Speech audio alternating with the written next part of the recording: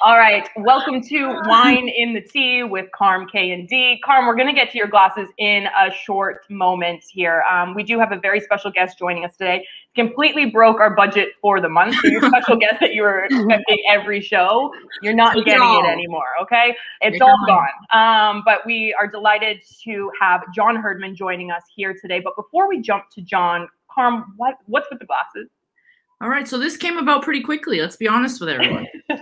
So the show or you being overseas? I would say all of it. So, 1 minute I'm wrapping up my 3 weeks of work, and next minute you're on getting ready for the biggest interview of your life. So I had to put the glasses on because I have absolutely coaching bags, and I think John maybe can speak to that because I'm exhausted. Well, with that being said, let's bring in John Herdman to our Vlogcast, Vodka Video Podcast. John! Hey. We'll get to the dog in a moment. I know, obviously, you're just coming off the Gold Cup, so it's just like trying to bring yourself down. I'm sure you've slept about 12 to 16 hours. You're probably not having a drink because you're on the West Coast. We are. I'm my cup of tea. I love it. Carm. This is on it? Nice. Carm, that's a non-alcoholic beer. You know that, right? Keeping it PG. I made a fake martini because I do have to go to work tonight and I can't be sloppy on the sideline calling a game. But first and foremost, thank you so much for joining us here today. How are you feeling after coming off a very successful Gold Cup, John? Absolutely knackered. Knackered, and I need a drink. I'm going to have one tonight, that's for sure. I'm not advocating alcoholism to deal with the anxiety of coaching. Not what we're doing. I am. Totally. So I guess for someone like you, John, I do want to start off with just the question, because obviously I'm dropping everything here. It's just been a little bit chaotic. So Phil Neville, obviously the head coach now of Inter Miami, was the coach of GB and has had to transition from the women's game to now the men's game. So I guess for someone like yourself, you've done the exact same thing. You've stayed within Canada, but what was the biggest shift or the adjustment, I guess, for you? You know what? Dealing with the misogyny in this country. That was the most difficult stuff that I dealt with. I've just put something out on Twitter today because the amount of hate our players received after the Gold Cup. And my son actually was near the players when they were receiving this stuff. And when I took on the women's team, the amount of shit that came through on Twitter, misogynistic stuff, and then dealing with that for about a 2-year period, like every time you got beat, just waiting, and you knew like it was coming. And it surprised us. I thought this country was way beyond, that sort of mentality, but it's still there. It's still there. So, I think that was the toughest thing, that a guy who'd worked with women couldn't coach men, and you couldn't do the same things, and guys are different. And yeah, it was really, it was tough. It knocked my confidence for a while, actually. Yeah, it was good.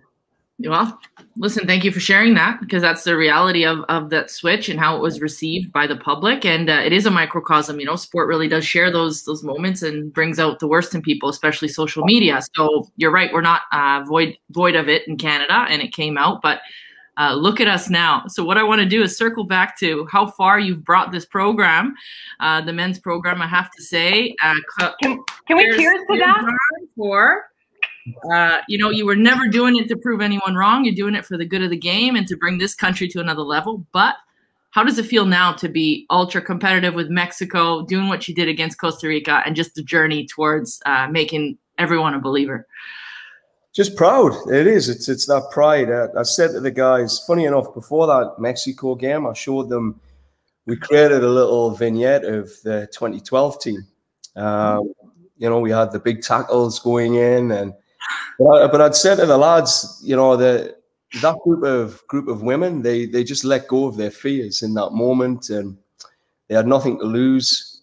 And I said, look, it's the closest I've felt in human connection to a group of people in this moment before the Mexico game than I had in 2012. It was you can feel it. When it's real. When people are willing to just put their egos aside and just do whatever it takes, and then to release that fear of failure, just to go after it and have a crack. And so we showed them the video, and like I say, when me and Simon, Simon Eady, I said, Si, what do you think? Do you think I bring this in because it's what I'm feeling?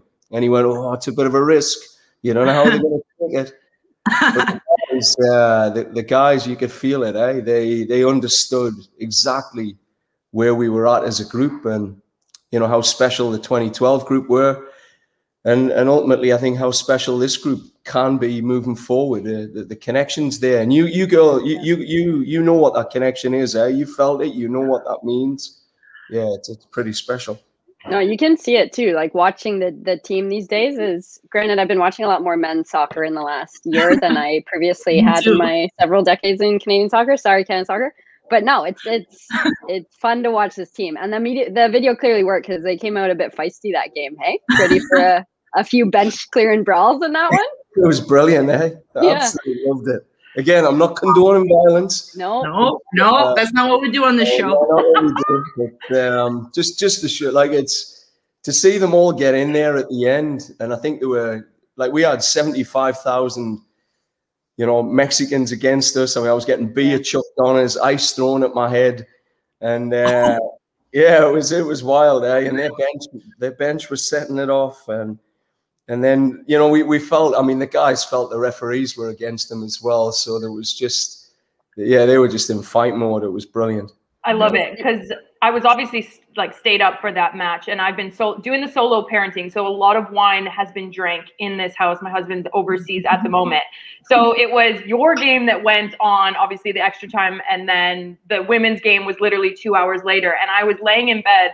And I probably shouldn't, because I did have a few glasses of wine. I was live tweeting. I was like, the refs are terrible. What's going on? I was devastated. But it showed, and I'm going to go back to Dee's point, and it was nothing with the men's national team. I just think growing up, obviously we watched the hockey. We didn't look at our men's team as role models. Now you have Davies winning Champions League, and on UEFA Best, you have Kyle Larin winning the Turkish League with Besiktas. You have Jonathan David that started out slow with Lille and then came alive as he gained his confidence. So I guess looking at the players and then looking at the Gold Cup, you really did it without three of, I hate saying main players, but big name players within the team that add so much. Call it what it is. But your team didn't look, you dominated most of that game for Mexico. So for you, obviously without a lot of those big players in your team for those games, how did you get everyone on board? Because it really looks, and I'm going to go back to our team, it looked like everyone was on the same page, which I had never seen from our men's national team before. It always looks disjointed, or when you go up against top teams, it just didn't look there. They'd look nervous, and there was none of that in the match. They were playing out a high press. Like, it was incredible. Are you asking John how he gets people on board? Yeah, is that I don't know what I'm asking. Yeah, Okay. like, how do you do it though? Like, I think we could be here for a bit. I think how do you do it? Like, how? What's the secret to your sauce? I guess is my question, because it's literally incredible. Yeah, look, it's the leaders in that team in 2012 and 2016 and 2015. Look, at all times through the women's environment, we had really good leaders, great leaders. Who built and developed in their leadership. So people like Jonathan Azario, like, their leadership's coming of age now. Maxime Crepeau, like, I can draw comparatives with, the women that I work with, very similar personalities, and we've been developing them as leaders. I showed them a Richie McCaw documentary, during the Gold Cup, and some of them had worked on this before, but just showing them what next level leadership looks like. And that ultimately leaders make the difference. And show me a good team, I'll show you good leaders. Show me an iconic moment, and I'll show you leaders that led them there. So it's like, I've always understood that there's moments where you have to just step back and let them really start feeling like it's their team. And I think the leaders have came of age. I think, in 2012, I had a group of women that were ripe to take on leadership responsibilities. 2016, we grew into a new group, but this group, it's taken 2 years to really take responsibility for what the vision is, and the purpose that's been driving them.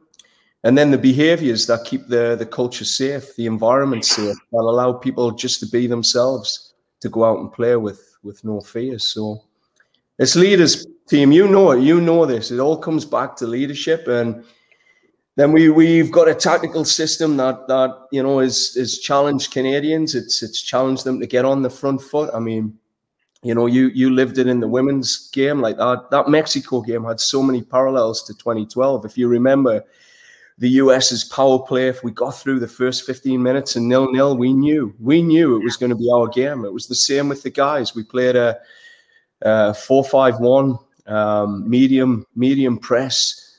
And I said to the guys, just take away the crowd, take away their energy, take away their spirit slowly. And then we shifted. We shifted tactics for a 10, 12-minute period into a diamond press, which you girls know, which is pretty... I hated it. They loved it. I was standing back there. Yeah, you hated it. Yeah, CBs love it. Yeah, center backs love it because you don't have to do anything. You just sit there while the midfielders do all the dirty work. Wow, I was just coaching about left, right shoulder. But the opposition hated as well. They start to suffer, and then we said we can only maintain that press for a period of time against a team like Mexico, and we closed up. So I just thought tactically they got it right in the first half, and then at half time I just said to the guys, look, do you want to go for it? Do you want to effing go for this? Because if you do, we can go out 5-4-1, 10 minutes, keep it tight, and then just let it all go. And they wanted to be on the front foot right from the first whistle. They stepped in our 4-4-2 diamond press, and off we went. It was brilliant, man. That 20 minutes, 20, 30 minutes, watching them on the front foot and really seeing the Mexicans wobbling. It was, it reminded us of the US game, where we had them buggers, We had them. Now, before we're going to get to that. So pump the brakes on that one, because there is a rematch coming up in this Olympics. And I do want to get your take on it, John. But before we go anywhere, again, the show is all about you, the viewers. I know we're very bad at letting you know when we're having a show, but it depends on when we can get our guests.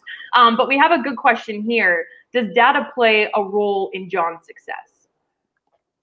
Absolutely. The boys have started to understand the truth mirror and the cold hard facts. They hadn't had that, and they hadn't seen how I think data could influence the identity in the team, and ultimately, how they can sense that we're on track. And you've lived this, where we're able to show the progression of a team over a 3-year period. So there are, as you know, I measure the performance and look for that winning performance. And you can get beat like we did against the US. We got beat 1-0, but it was a winning performance, and you can't hide from that. Yeah. So the emotion of losing a game, but for 60 minutes there was a dominant in 4 key areas that we would measure. So anyway, it's critical. It's a truth mirror to everyone, even the staff. There's nowhere to hide with the data. So Carm, I feel like you're like Carm question. I'm dying to get in. Like, do you mind? No, I'm just kidding. But with regards to the data and the way it's evolved, those key measurement areas, do you feel have those evolved quite a bit from a team level? And how much of that do the players actually see? I haven't evolved them too much, Carm. I just feel like there's so much data available now that it's so generic. And I remember I went down to the Seattle Seahawks, and I sat with their data head of data, and he was an Aussie, a Kiwi, and Kiwis are just blunt, really blunt. And he just said, like, look, you're talking shit, mate. I tried to tell him what I was doing, and I was laughing because he's just so blunt. And like there's so much noise in the data that you're trying to collect. And what I mean by that is, because you play only like 8 games a season, and you play in like 40 degrees heat in St. Kitts, you play against a Caribbean type profile, a Central American profile. Sometimes Davies is there, sometimes he isn't. It's really difficult to utilize the norms that are there in the generic data from like Opta or whatever you take. So we've built our own sort of data set where we can really compare apples with apples, and that hasn't changed. You know, from the women's days, I've evolved more identity-based statistics.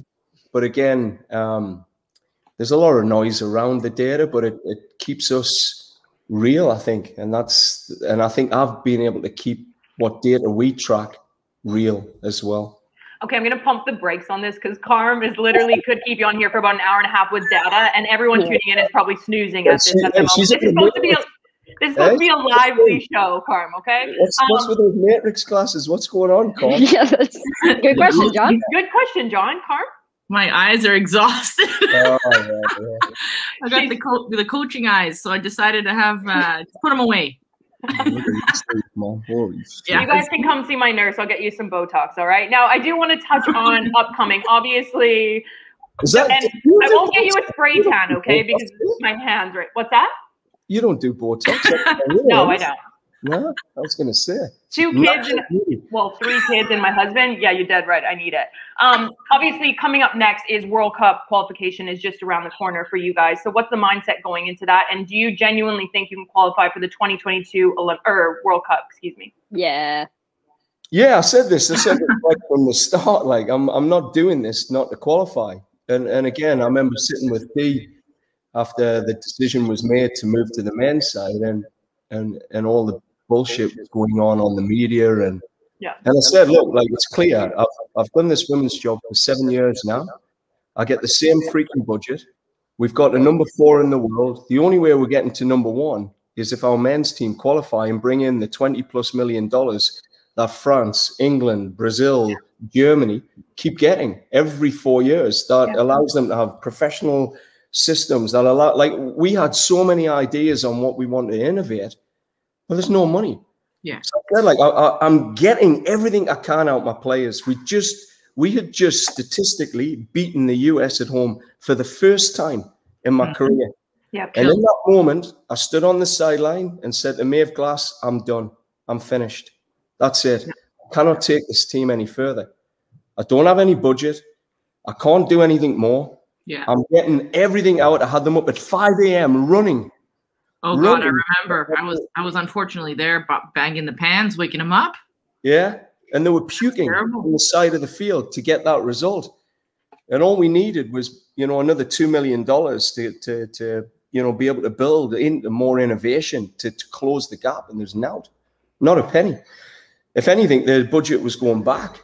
And it's like, well, what do you got to do? I either got to go and work for England to really go and get the juice out of myself, or I got to take a risk on the men's side and see if we can get them to qualify. So for me, it's been a do or die mission right from the onset. And no one's really understood that story. People said, oh, you shit on the women's team and all that stuff.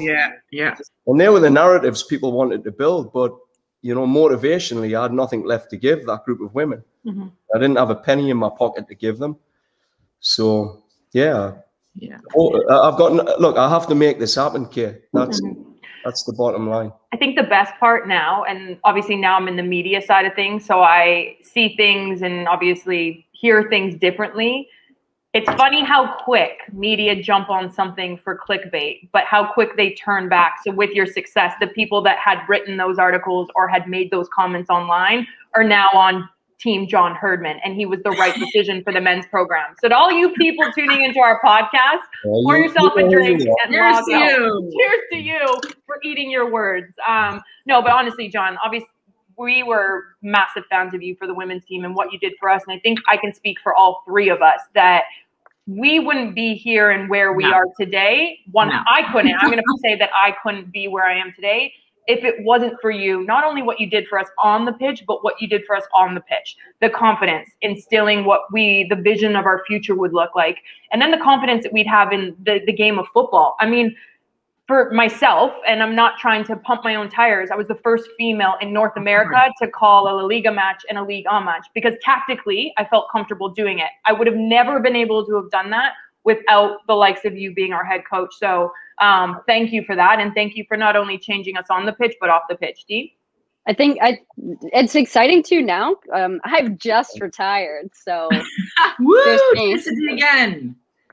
It's exciting. It's almost more exciting now, John, I feel like, because all these people obviously don't we don't disappear when we're done soccer, and it's fun to see what everyone's doing after soccer. Like Carmen, Rian coaching, like Kaylin in the media, Karina with what she's doing.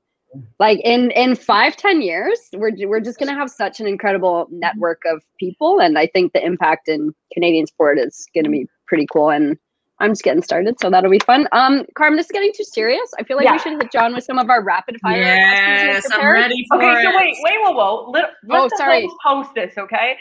Little backstory. So if you're tuning in, we decided, obviously this show is all about fun. We don't like the hard questions, but having John, we need to ask them. These two have designed a segment of rapid fire for you. So you have to be truthful and you can't sit on it too long. Okay. So first thing that comes to your mind, Carm, you start us off. I guess you can have a pass if you want. You can't have a pass. Okay. You're going to ask me them. I've got to be able to ask you them. Like D, when you get married. That's up to Anastasia. Segue to Anastasia. Anastasia's big in Japan, by the way. She's had like tweets go viral. She's got like a popular show over there. She might not be coming back. I love it. She's definitely coming back. Okay, but you're in the hot seat. Yeah, John, you're in the hot seat. You can ask us a question. You can ask each of us a question after you're done in the hot seat. Go, Carm. I never agreed to that, but we'll go on. So, well, you agreed to it now. First things first, very simple, favorite go-to meal. You came home away from camp. What are you eating? I'd have chicken wraps. Chicken wraps. Claire makes the best chicken wraps. Actually, I make them now. I make the best chicken wraps. And you okay. Cool. There's a follow-up chicken wrap question, Carm. This is rapid fire. Chicken in it. With a wrap, and you know I don't eat much, with a bit of cheese, bit of lettuce, and that's it. Starting with the real hardball questions, I see. Okay, favorite game you coach for the women's national team? Oh, the US game. Yeah. Holy shit. All day long. I did like TGB though, Team GB. That was amazing. That was like our Costa Rica game. It was like just so in control. Yeah. Oh, do you know what? I love the Sweden game. Might actually be my favorite game from that too. Really? Yeah. Because like we went down early, but then like we changed nothing. We just stuck to it. And then Tank with her goals, like we were playing at St. James. What were the final acts? He said 53-14. I said, cheers, Andy P. So next. Okay, so who's your favorite footballer of all time? Paul Gascoigne. I know it. Easy. You already knew that. Yeah, we knew that one. I met him like by chance, and I was with JJ. And by chance, he was in a little store in Newcastle. What? Just before my brother's wedding. And I managed to get him a shirt. I couldn't believe it. And he was sober. It was more shocking. It was one of the best moments. Like the universe. Cool. Anyway, it's supposed to be that's amazing. Anyway. That's true. That's amazing, that story. Yeah, no, that's really cool. Okay, who in your women's national team days, who was the player in your meetings where if you had a really good meeting, like this person was impressed? They were a hard sell, but you knew you'd had a good meeting if they were happy. That was an easy sell, so definitely not me. Go on. Yeah, I was probably in too. Well, Kaylin would always let you know. She would let you know when she wasn't. Yeah? No. You have the bitch face on. Yeah, it's true. You did. When she wasn't happy. She's critical. No, I don't know. It's a tough one. I feel like Ree would tune out. Ree would tune out probably pretty quick. That's Ree. Jessie Fleming as well. She'd be a tough one. That's a tough sell. Because she's got like triple the brain power of every person in the universe. She's probably thinking these stats are all completely wrong. I don't know who's done them. Okay, Carm, go. Okay, D, I'm not going to steal yours. I almost did. John, if you had, you go for your workout blocks, do you want to run or do you want to lift? What's your preference? Oh, run every day. Yeah. Love running. Okay. Would you rather for the rest of your life, you had to cheer for either Sunderland or US soccer? Oh my God. Oh man, I gotta be careful here. Gotta be careful. I can't say something, but I know I can't say US soccer either. I'll give you, you taking your pass? I'm taking my pass, yeah. Okay, amazing, because you can't pass on this one. For the women's team, who would you have in your side in a training session if you had to pick? Kim Little. No, for the Canadian team. Wow. Kim Little. Yeah, I don't blame you. You gotta pick Kaylin because she'll foul you otherwise. So just for safety, pick her. No, it was because I was the most intense and I hated losing. That's why you would want me in your team. That's true. And my team never lost. I seen that tackle you put in on us about a year and a half ago. I want to have a look at that. You know, my hip has never been right since. Never. Like, send it to my lawyers. They'll take care of it. It's serious that I had to show that to a therapist. I remember that tackle. No, tackle. Yeah. Well, it's because you were like holding on to it too long, doing your little stuff in the middle. I was like, not having it. Okay, I do want to quickly, because we're done. Were we done with the rapid fire? I mean, we kept them way too long. John, I just want your quick thoughts. Obviously, Canada had a massive win versus Brazil in the Olympics. They're facing the U.S., a rematch of 2012. What are you making of this game? Love it. Love it. I mean, look, Bev had said she wanted to change the color of the medal, and that's a bold statement. And you have to be bold as a leader. And I've seen her passion on the sidelines. She's got that team passionate again, like really wanting to fight for the shirt. And watching her running on the pitch the other day, I was laughing. I know. So I think the passion's there, and I feel like if it was 2 years ago and they'd played that game, it would have been very like tepid. But I feel like she can get this group up to just go and fight first and fight for each other. And if they take that spirit into it, this could be one of the best games this country's seen in a long time. So I feel at this moment, with the blend of experience, they've got that top level leadership in some of the staff and players, people who've been there before. And then they've got like take no prisoner people like that girl Jills, man. Yeah, wow. She's a meat axe, eh? Absolutely brilliant. Yeah, so I think it's going to be a fight. I just get that horrible feeling though. The US have that little bit of Rapinoe quality in there, you know. That she has been struggling though in this tournament. I will say that. But she can score from like 20 yards, top corner in these big moments. So true. I think we'll do it. I think we will too. I think so too. You heard it here first. I love it. Carm D, anything from you before we let John go? Maybe we'll chat some more another time. I mean, there's never enough, but thank you so much for making the time for us. Yeah. Hey, Lily. Quick Lily. Lily! Get on here, Lily. Is Lily taller than me now? Probably. Lily's taller than John now. Oh my God. How are you? Great to see you. We miss you, Lily. Thank you. Lily, you're taller than John now. For your dad. She is. Oh my God. Alone, Okay, sorry.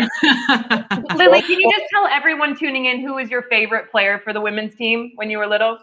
You. There you go. You heard it here first. Yeah, no, that is true. That is true. Yeah. That is true. I didn't force her to say that. Bye, Lily. John, thank you. Thank you again for joining us. We really, really appreciate it. And we wish you the best of luck for the qualification tournament for the World Cup.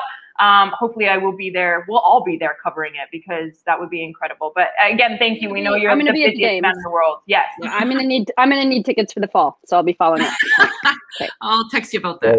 Yeah. Awesome. Okay. Cheers. Thanks, John. Thanks, John. Have a good one. Yeah. We miss you. See you. All right. So people, he's just like, I feel like you just get the best vibe off of him. Like you just can't not, like, I don't know. He's just like the best. He's, The question, no, go. No, 10 years later, we're still here, like, loving on Johnny. He's just a great guy, you know? Yeah, the question around, like, who can, like, men or women's football, like, it's, athletes are all the same. People are all the same. People just want to be in an environment where you are challenged and pushed, but you're respected and you're made to feel safe and part of the team, but like you're just getting the best for yourself. And John is a master at creating that environment. He really is. I think that was the biggest shift that we've all seen with us, and now we're seeing it with the men's team. We're running out of time here because a couple of us have to dodge off. So I do want to touch on, I'm talking about myself. I got to leave. with my Oompa Loompa hands to the game. No, I want to touch on just the Canadian women's national team. Obviously, I know we usually start the show touching on the recap of the game that they just came off. Steph Labe, for me, player of the tournament for Canada. She has been stellar. 3 saves from the spot. Obviously, the game before when she then went out injured, and then 2 to put them through to this semifinal. So just quickly, let's touch a recap of the last game, players that impressed you, and then we will do a preview to the U.S. game. Dee, let's start with you. Yeah, loved the last game. I think the players that have been solid all tournament were still solid. You know, your Keish, Ash, Steph. Desi was fantastic that game for me. Jessie was fantastic.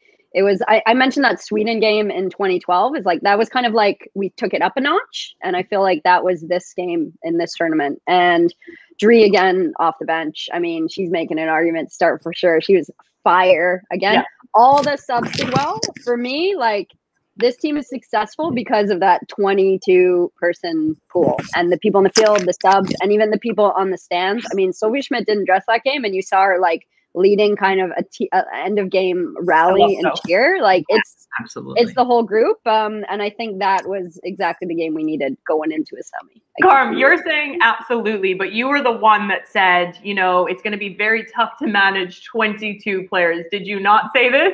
Look, let me reflect. Honestly, in hindsight, and that's probably why I'm not coaching at that level yet, I really do think what she did for giving people a rest, to Dee's point, was excellent. And they played a very specific role, but I wasn't dead wrong. I wasn't dead wrong because those partnerships came. She just gave them a break. Let's be honest. She just gave those players a little bit of a break. Everybody felt part of what they needed to do to get to the next round, and people rose to the occasion. I thought that's the power of this team. But Dee was right, and so was Carmelina. Yeah. Everybody was right. Was I wrong? Okay. Anyway, I just want to jump to our chat because, again, this show is all about you guys. A lot of people saying Steph has been brilliant. We completely agree with you. Totally. Plus, she's playing with a rib injury, an absolute legend. Little question here. What do you think of Grosso versus Quinn select in the midfield to complete Jessie and Dee? What are we making? You want to go for this, Mitty? You start. Okay, so there's something about Quinn's performance. They have been absolutely consistent, game-changing, game rhythm controlling, on and off the ball, all moments. Like, for me, it's just something you can't mess with. It's just a moment in time. Yeah. I don't think it has anything to do with Grosso's potential or abilities. I think she will have her time in the sun. It might be the very next tournament, but Quinn, man, unbelievable. Yeah. Truly. Yeah, they've been so good. Quinny's been really good at bringing Ash into the game too. I think their combinations. Ash needs to get on the ball to get involved, and sometimes you can get a bit lost in games as a fullback if the ball's not coming to you. And Quinny's done a really good job finding Ash. Julia was fantastic when she came on. I mean, we can't go wrong with either. Our 5 midfielders right now, and Soph in there too. I think like no rest in between games, semifinal, final. If we're gonna win gold, we need all those midfielders firing, which they are right now. I have like this weird gut feeling that we are gonna win gold. Like, I'm actually sweating through my armpits right now. I don't know why that is. Like, and my gut's usually right. So I'm just going to clip this, save it for when we do win gold. Yeah. So I want to segue into our preview of the U.S. game. A lot of people saying that I feel that the U.S. look a lot less confident. Could that be good for us? So let's preview to this match, the semifinal. It's a rematch of 2012 when they knocked us out with the questionable refereeing, I will say. Carm, let's start with you. Yeah, look, I mean, the armor or whatever people are commenting on that's maybe not firing 100%, just I think you can just leave it there. That's not true of the USA. They rise in the biggest moments. That's historical. They've never not done that. So I think this is just going to set the stage for one of the biggest matchups, one of the best matchups in women's football. And yes, we're North American, and yes, we feel this way. But at the end of the day, there's a lot of history between these two teams, and I just don't think the U.S. not firing, like you said, maybe a couple players, Pino's not doing this and that. We can leave that to the sideline. They're going to show up. They're going to give us their best, and it's going to bring the best out of Canada. And that's the coolest part about it. I think it's just going to be historical. And as we've said, their sideline is filled with other world-class players that are going to come on in the 70th minute. And Canada's going to need to, like, their subs last game, what was it? Kristen Press, Alex Morgan, and Megan Rapinoe. Like, those are your subs coming on. I think, will it help Canada? Maybe, but yeah, there'd probably be normal US next game. It's Olympic semifinal. Like, everyone's going to be flying. The whole Olympics has seemed like a bit different this year. Like, it's just been wide open. I feel like all the teams are going for it. And I feel like, I don't know if that's like COVID. Not a lot of teams played a lot of games for the last 16 months. So maybe there's something about teams not actually being as cohesive and like tactically defensively sound. Like, I feel like there's more room to play. The game's more open. And I think teams also, like, people weren't sure there was going to be an Olympics this year. And there's maybe just a bit of a, like, let's go for it. So like less defensive responsibility and like more going for it has made for a really fun tournament, like the GB Australia game, the US Netherlands game. So I hope we see that again in this US Canada game, back and forth.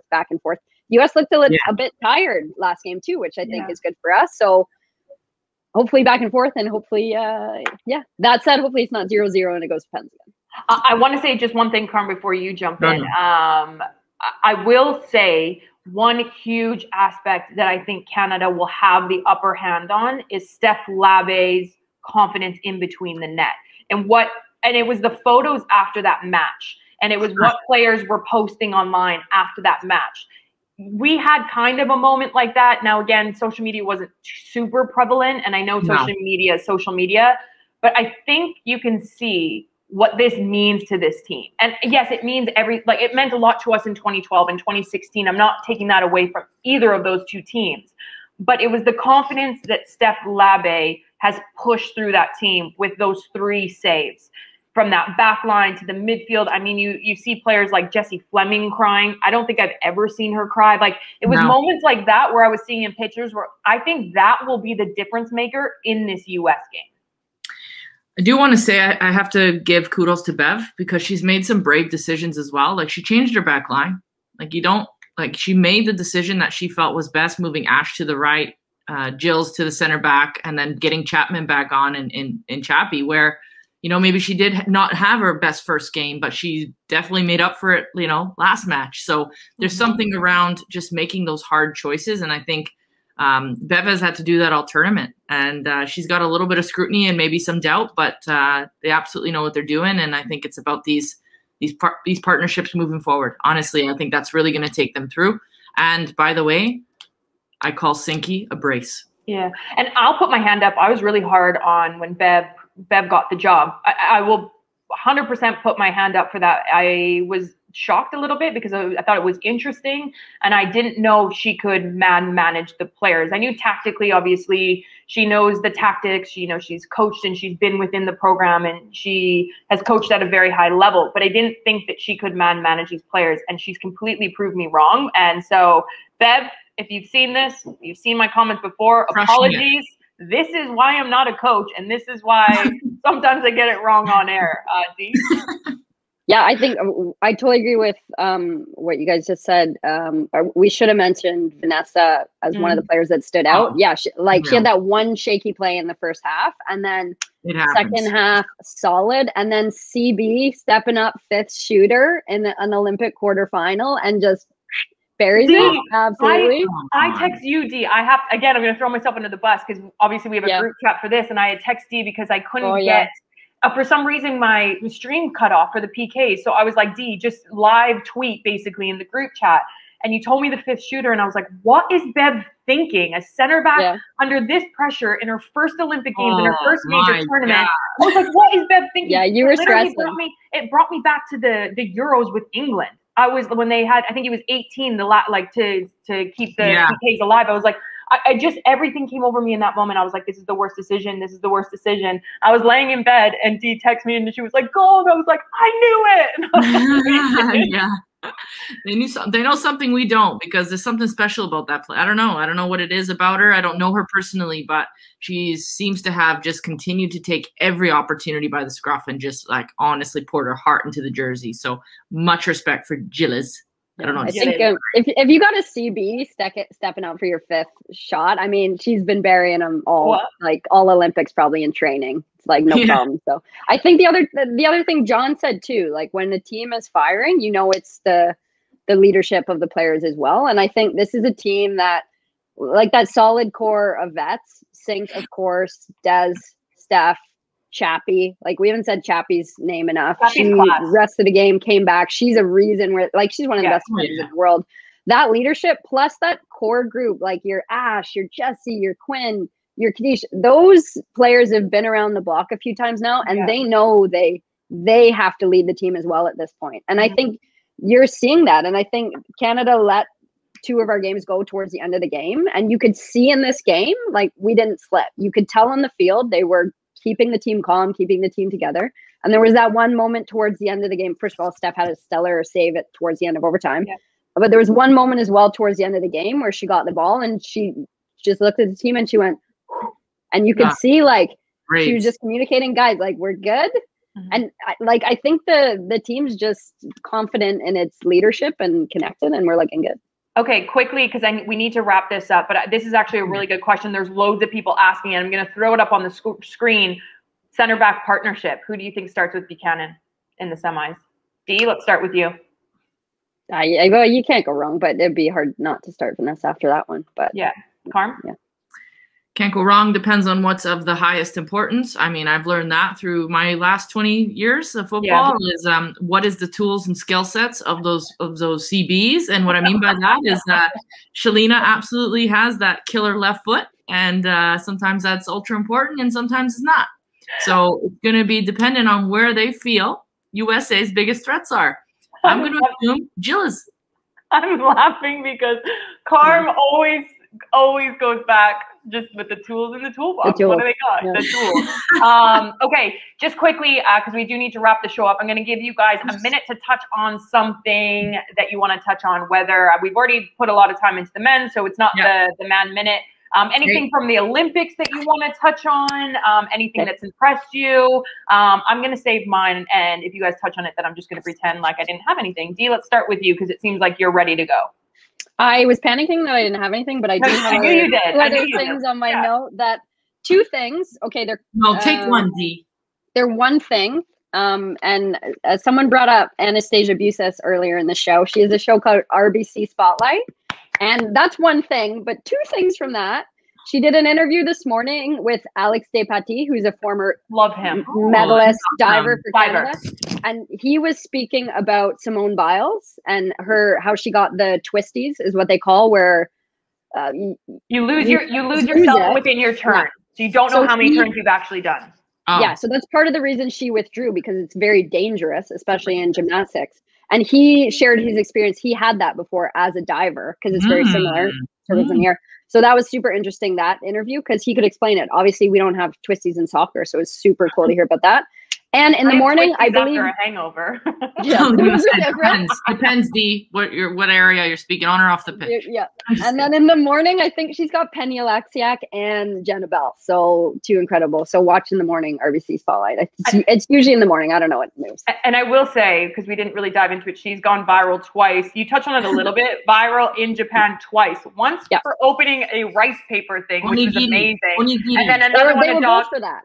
No, they were. No, the other one was the dog sticking his head out. She's got like 750,000 likes on Twitter with it. She has like 1.5 million for that. She can't open it, and then the Japanese public stepped up. They rallied and they gave her instructions. And then she opened it successfully, and that's been viewed like 2.2 million times. Okay, well, she's gone viral 3 times then, because the dogs won. I went back and checked. So well done to you. Guys, you need to check it out, because not only is she an incredible human being, she's phenomenal at what she does. Carm, go. You got a minute. D, you took about 2. So anyway, I'm sorry, Carm. I'm going to go PSA, people, PSA. Mental health is health. I'm just going to end it there. That is important. That's, her press conference, for her to have the courage to actually speak through why she made the decision. She didn't owe the public that. And she took the time to say, I trust my teammates. They're going to go ahead and compete for this country. I'm not at my best. And you know what? That is more powerful. There's been a lot of crazy, cool moments this tournament, this Olympics, but that has to go down as probably the top, just for our future generation, just to know that that's a priority. Okay, mine. Canada, the only, and now I'm not taking anything away from the men, but the only people who have won medals so far are women in Canada. That still a stat? Yes, if that doesn't tell you anything, invest in programming for the women. I put a tweet about it, and again, just do it. Do it. Get off your wallets. Billionaires in Canada, get off your wallets, because we have so much to offer. Imagine if they put even 20% into us, what we could do, not only on the pitch, but like we talked about with John Herdman, what we're doing off the pitch, inspiring people, having role models, showing that we're so much more than just athletes. So again, Carm, should we give them something? I feel like we need to give them something to invest in. Maybe we should work on that. I think we can work on something. Are we working on that? Okay. Ideas. Yeah. So that was a little, that's what we call clickbait. Okay. So stay tuned for, can't tell you in a little, well, they're a little secret. I know it though. So anyways, thank you guys again for tuning in to Wine and the Tea with Carm Kay and D. It was amazing to have John Herdman on the show, broke down a lot with him. And I love that he touched on the struggles he went through from going from the women's team to the men's team, because I'd never heard that side of it. So I am going to clip that. I'm going to throw it out online if you guys haven't heard it. Again, you can catch it on YouTube. We have a YouTube channel where you can watch the whole show. Again, you two, love you. Cheers. Should we be back? We'll be back Tuesday or Wednesday. I don't know. We'll be back Tuesday or Wednesday. Just follow us on social media. I know it's very last minute, but again, everyone has their phones. You can stream from anywhere in the world, so there's no excuses. And again, thank you to all of you guys for tuning in, because you're really what makes this show so much fun for us and interacting.